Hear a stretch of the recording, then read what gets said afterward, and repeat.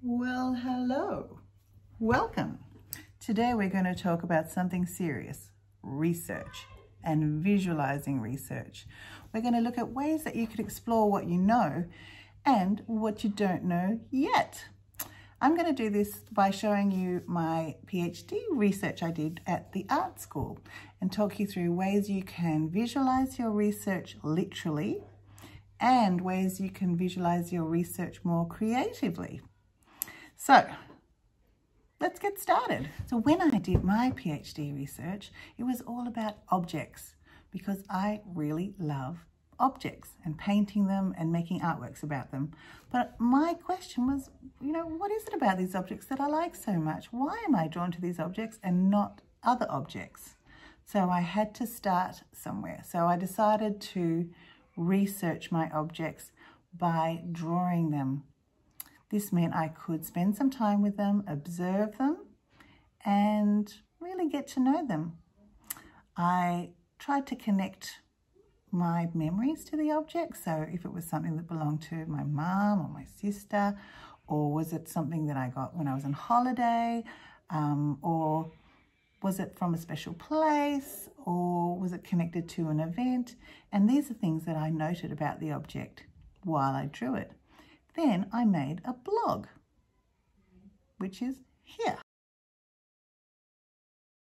By making a blog, I was able to collect all my data in one spot and then analyze it. What was it about these objects that was so interesting to me? Why were some more important to me than others? And what did it all mean? What did I find out? I found out that some things were just really significant because of the connection they had to people or places or events in my life. And other objects I just liked for their formal qualities, which is the material they were made out of, the color, the shape, the size. And after I made the blog, I made more artworks. I made some drawings, and what I did was I collected all the objects that belonged to me, and I made what I called a taxonomy of me. So it was kind of like a portrait of me. I made a portrait of my mum through her objects, one of my daughter and one of my son, and my husband and my grandparents. So I ended up being more creative by thinking of different ways I could put these objects together. So I made this series of paintings.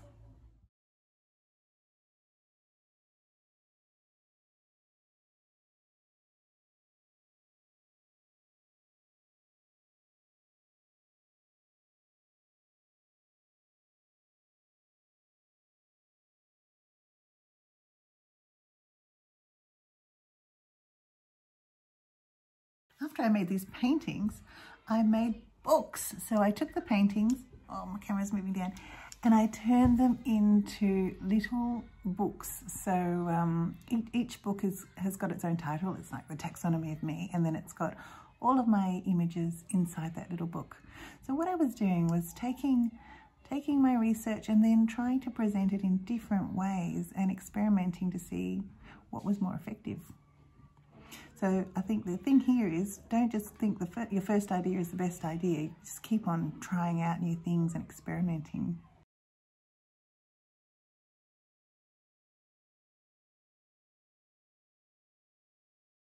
Now we're going to look at ways I made more creative responses, less literal. So not just drawing what was in front of me, not observational drawing, but thinking a little bit more creatively.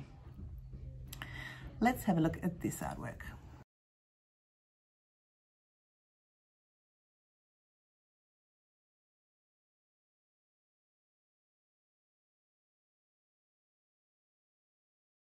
So these were towers that I made out of fabrics, and I stitched them all together, and you could go inside them, and the idea for me was about home. So I was trying to express my ideas of connection and place and people by making these little towers that were kind of like cubby houses, but made of things from the home. So it was important the material they were made out of, and I wanted the scale was important. I wanted them to feel kind of big and grand because they were tall, but kind of cozy as well, so they were narrow. Yeah. So I hope that that's helpful. Now, you can think about ways you can visualize research. It can be literal. You can be taking the research that you've collected and drawing it or painting it or representing it in a way that is showing exactly what you've discovered.